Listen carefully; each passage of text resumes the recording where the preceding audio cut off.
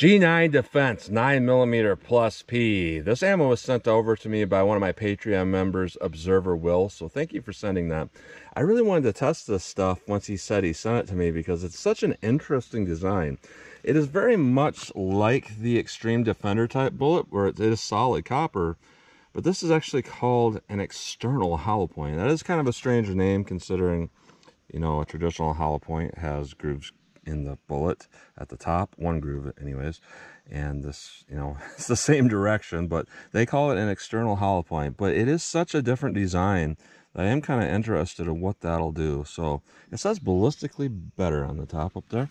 And it is an 80 grain rated at 15-20 feet per second. So I'm going to test it in my subcompact 3.2 inch Taurus G2C and my full size M&P 2.0 with a 5-inch barrel. So that should really give us a lot of ballistic information. And, you know, to compare it to something, you know, my Patreon member also sent over some HST and some gold dot and stuff like that I'm going to use in a different test. But I want to run a couple rounds of that, what he sent through, just to kind of compare. Because, you know, this is a 124 grain plus P. I want to see what that does, and then we'll do a direct comparison just to kind of see, you know, what we get, how this performs, and if it performs like a hollow point. And basically that's it. So we're going to go through the chronograph. We're going to see what kind of velocity and accuracy we get at the same time. And then I'm going to do my 10% clear ballistic test. And what I always like to do is plain clear ballistics just to see what our best potential is of those cartridges. And then after that, I do more of a real world simulation where we have 3 inches of clear ballistics to represent hitting a pectoral muscle. And then a 1/4 inch medium density fiberboard to represent hitting ribs or sternum. On the front of that, we have 4 layers of denim. Why 3 inches to represent a pectoral muscle is because clear ballistics and ballistics gel in general is not a one-to-one flesh comparison. So basically 3 inches is like 1.5 inches pectoral muscle. That's why when you go 18 inches in gel as the maximum, you're really like talking 9 inches in human flesh. So we'll see how those cartridges compare. And then I am going to shoot at my steel to see what kind of practical accuracy I can get. So let's get started with this test. All right, 80 grain rated at 15-20 feet per second. I'm just going to do 3 rounds so that I have enough rounds to complete this whole test. And that'll give us enough velocity readings to see what we get. So 5-inch barrel. I'm about 5 yards from the target, 4 yards from the chronograph. Let's see how close we get to 15-20 feet per second. 16-17, nice. About 100 feet per second faster. Point of aim, point of impact. 1607, 1602, real nice. Above rate of velocity by about 80 feet per second. Let's see what we get in our 3.2 inch barrel. See how that compares. 1487, 1476. 1441, so a little bit below rate of velocity, but this is a subcompact pistol, so they probably got that velocity rating through an even 4-inch barrel. So they're definitely telling the truth when it comes to that velocity. So let's hit our ballistics gel block and see what we get with these. All right, so I put my chronograph up. I'm going to try to get a read with one of these shots. The reason why I don't normally do this is because my unique testing protocol, sometimes that 3-inch piece can fly off and land right on top of that and kind of knock the whole thing over. But with 9mm, I don't think it's going to be a huge issue. So I'm going to run the control round and our best potential here with our spear gold dot. No denim, nothing like that. Plain clear ballistics. So let's see what we get here with our spear gold dot. 1284 feet per second. Now let's do our G2 round here, right above that. 1636, let's try our short barrel with the G2 round. And I mean G9 round. You know, I got my Taurus G2C. I kind of got that on my mind. You can see where I get that. Where I want to say G2, it's G9. All right, let's see here. Taurus G2C, I go above that.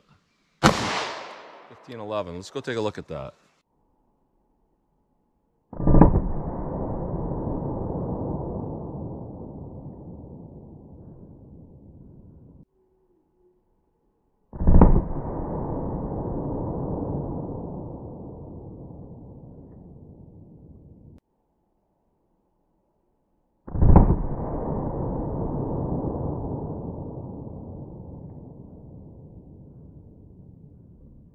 All right, so interesting here. There's a lot of damage in there, a lot more than what I see with the Extreme Defender, a lot more. So let's start here with our Spear Gold Dot here. Yeah, it's a little bit cloudy here on the outside, but it's hard to see. But what we can see here is we got about 12 3/4 inches of penetration, very big expansion. Now with our G9 rounds here, what we got going on is just a little bit more penetration with our 5-inch barrel than our 3.2-inch, but the damage is very, very similar, just a tad more with our 5-inch barrel. So our 5-inch barrel, we got right to 19 inches. I would not consider that over penetration at all because clear ballistics is less dense than regular gel.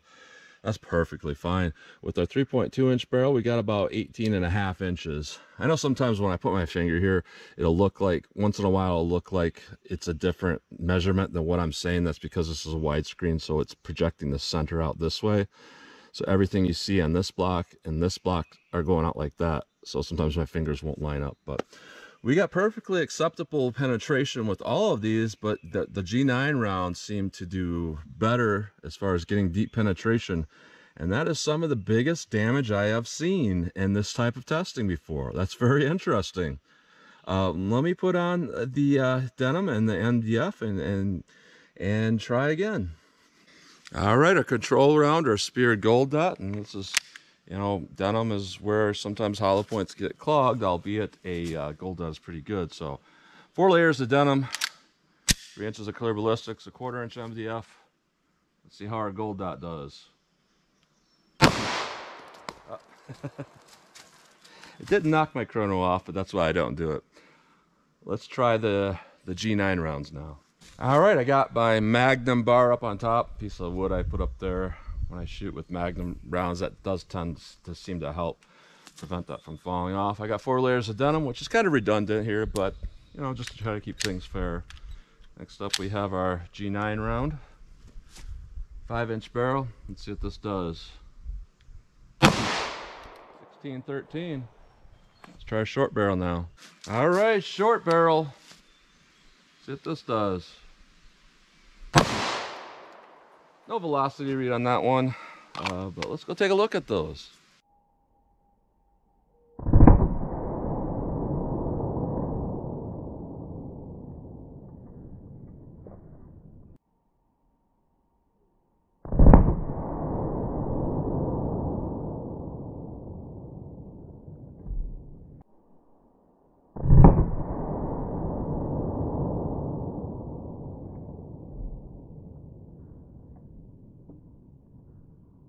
All right, so I am starting to see something here, and another reason why I use the MDF, not just because it's a rib simulation, but sometimes it can tell you something when the bullet hits, and we can definitely see with our longer barrel, it impacted after 3 inches of clear ballistics perfectly straight. With our shorter barrel, it's starting to go sideways.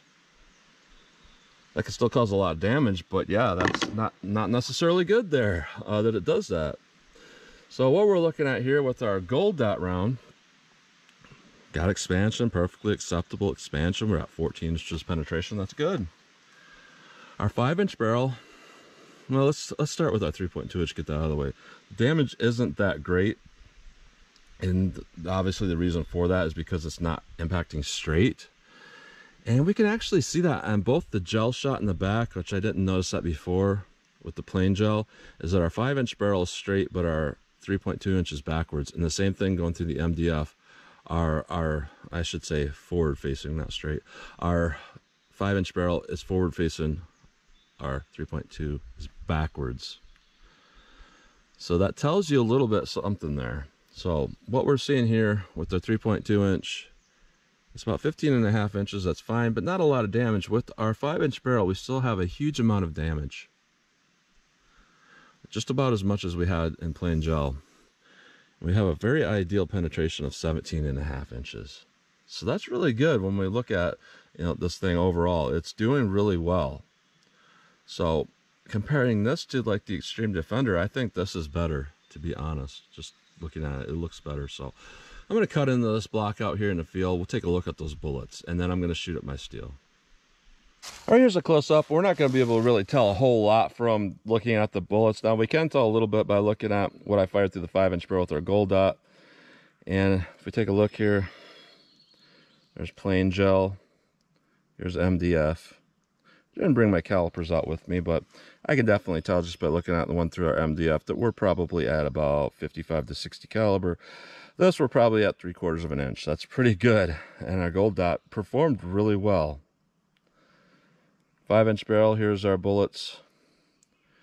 I don't really see anything particularly telling with that. Here's our 3.2 inch. Everything looks exactly the same with those bullets because they are solid copper. So that's just a close-up of those bullets. So let me shoot the steel now and see what kind of practical accuracy I can get.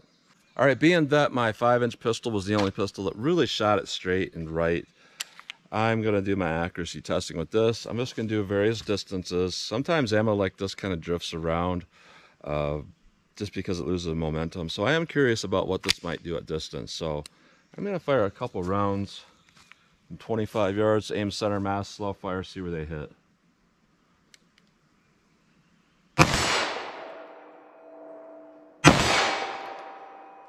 All right, interesting the way they impacted. Let me back up just a little bit. All right, 50 yards from the target. Same thing, aim center mass, fire slowly, see where they hit for me.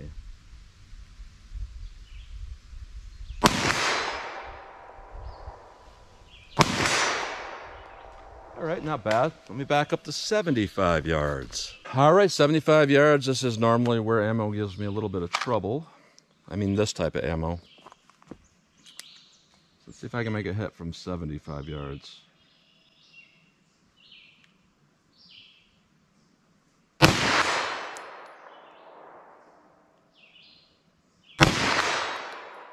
Oh, not a problem. Makes me wonder, how many do I got here? Looks like I got about 4 rounds left. Let me back up to 100 yards. All right, 100 yards. I normally don't come back this far just because of the footing down here. The ground is very uneven. But I am curious. So I don't even know if you can see that target from here, but I'll see if I can get a hit.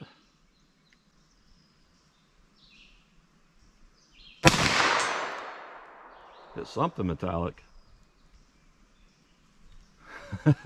Now leaves are kind of blowing down from the wind, blocking my view completely. I have to change my hold a little bit, my stance. This might throw me off.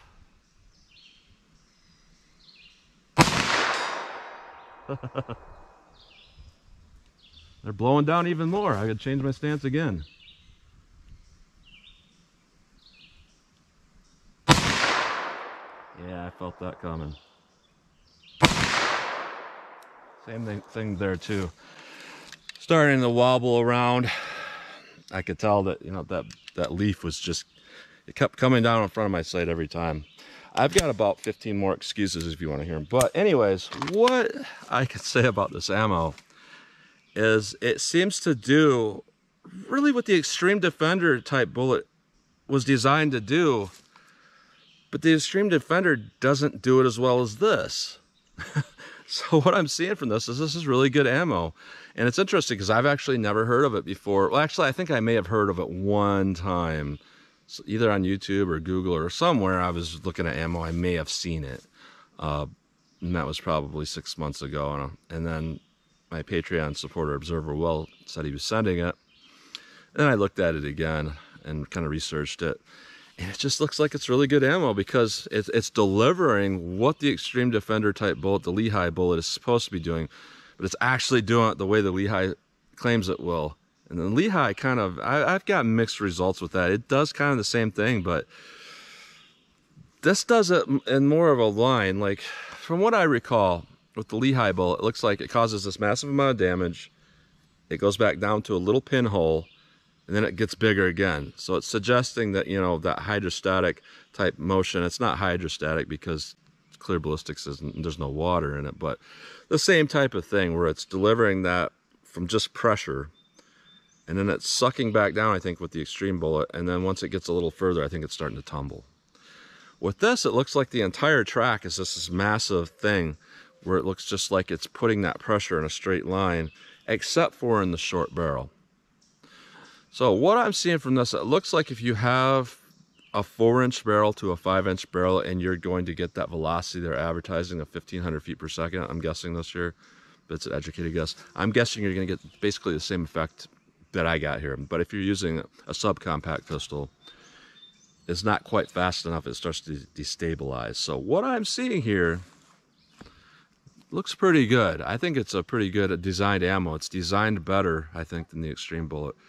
And the other thing, you know, once we got to 75 yards, even with some of the 9mm Extreme Defender, they would all start drifting off 3 to 5 to 6 feet to the right, which I guess would be following my barrels rifling or something. I don't know.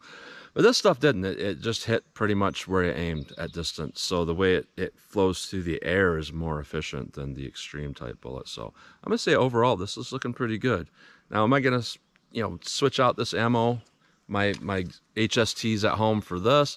No, but you know, if it's all I had, I think it wouldn't be a bad choice. So that's my review of that ammo. Thank you again to Observer Will for sending that. I had a fun time out here testing it. So as always, comment, share, and like, and thanks for watching.